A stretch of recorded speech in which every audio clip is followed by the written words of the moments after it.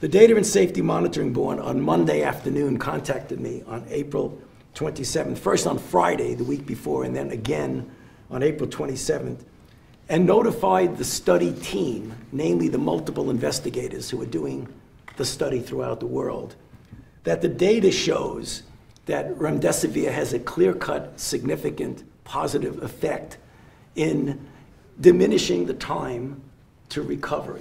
This is really quite important for a number of reasons, and I'll give you the data. It's highly significant. If you look at the time to recovery being shorter in the remdesivir arm, it was 11 days compared to 15 days. And that's a p-value for the scientists who are listening of 0.001.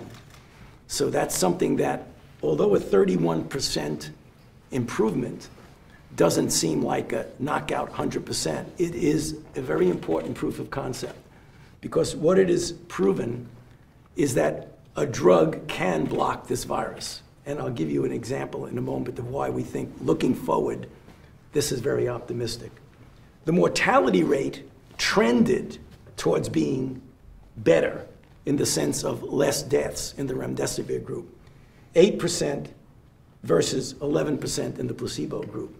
It has not yet reached statistical significance, but the data needs to be further analyzed. The reason why we're making the announcement now is something that I believe people don't fully appreciate. Whenever you have clear-cut evidence that a drug works, you have an ethical obligation to immediately let the people who are in the placebo group know so that they could have access